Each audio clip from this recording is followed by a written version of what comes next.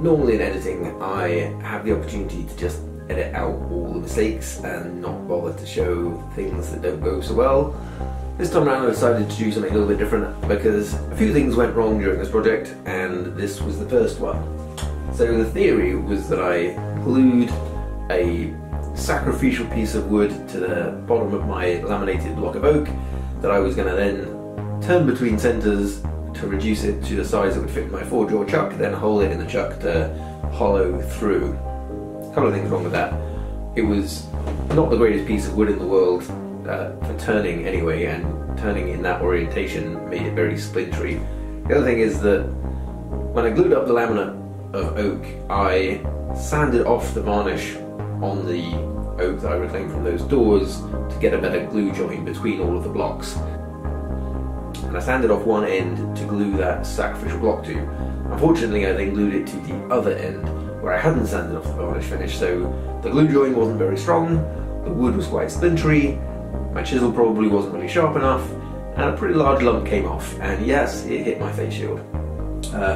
Always wear your face shield, folks. So that was mistake number one.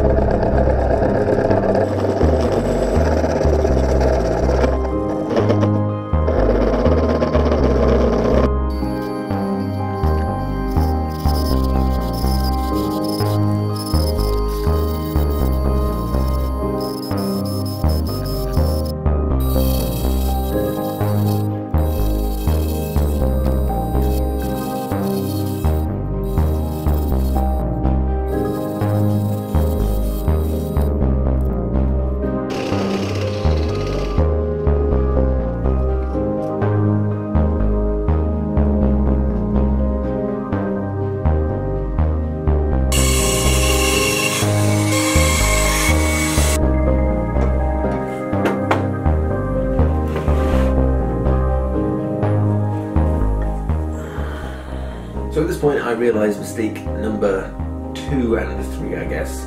2 was that whilst I had been trying to be careful to get the measurement exactly right, I had made this thing not quite big enough to fit the spindle. That's better than too big, and it turned out to be relatively easy to correct on the sander, but it was kind of annoying. The other thing is I'd cut this thing in half too early. The next couple of procedures were more difficult because of that.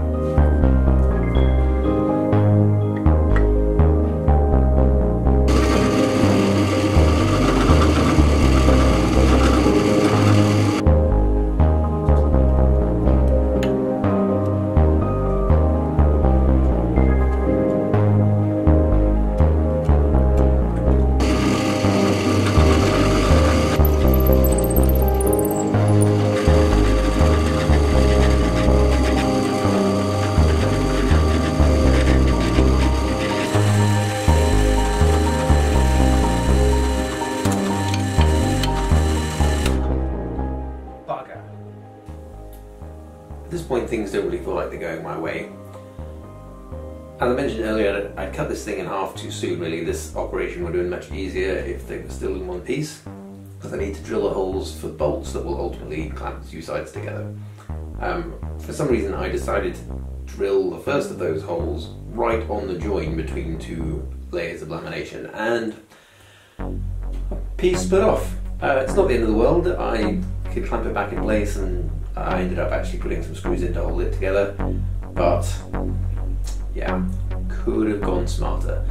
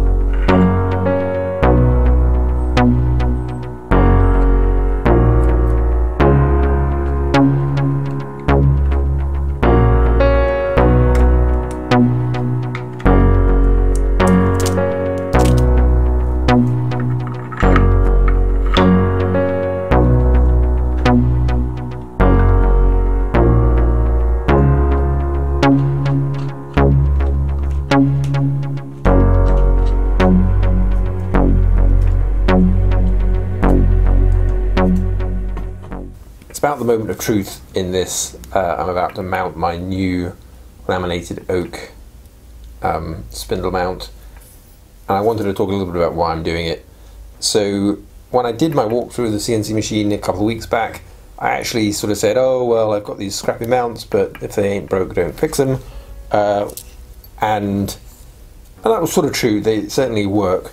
However, I've been aware for a while that there has been a problem with them. It's just been sort of a somewhat ignorable problem.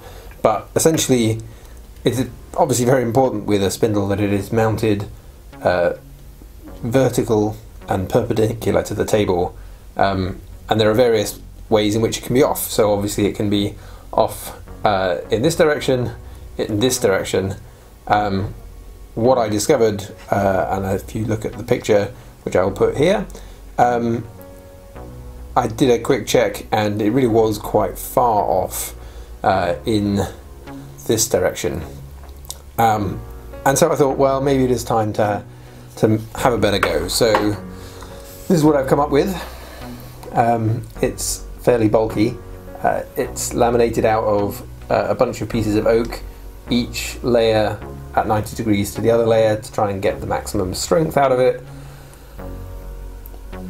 The success or failure of this really comes down to precision and how precise I've been able to be. It's very important that this surface at the back, which is going to rest against here, be exactly parallel with the hole. It's important that when I mount this, and therefore all of the holes that I've drilled here, that they are vertically aligned, again vertically with the hole, because otherwise it will be twisted at different angles. It's obviously important that the circumference of this is precise enough that it will clamp securely the spindle. So there's a lot to go wrong. This could all be kind of frustrating, but I guess the only way to find out is to go for it. The first thing that we'll find out if I've done right is the depth of these recesses needs to be such that the bolts come through enough, deep enough obviously to bolt in, but not so deep that they bottom out in the aluminium extrusion, because that would stop them from tightening up properly.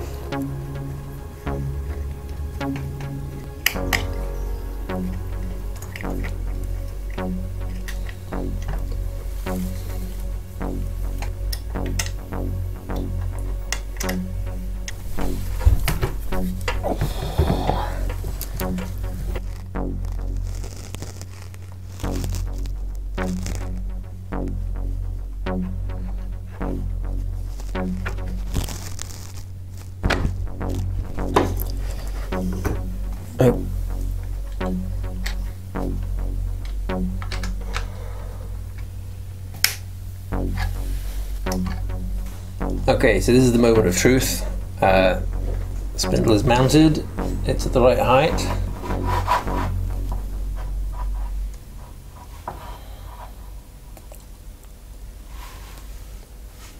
That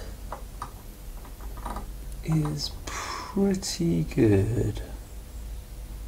Tiny amount off to this side, possibly. Yeah,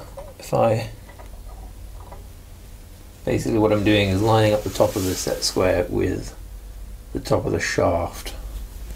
On this side it wants to rub ever so slightly and push the set square out of the way, but if you compare that to the previous photo, you will see that that is definitely an improvement. Whether or not that manifests as a notable and important improvement in output remains to be seen, but I'm pretty happy.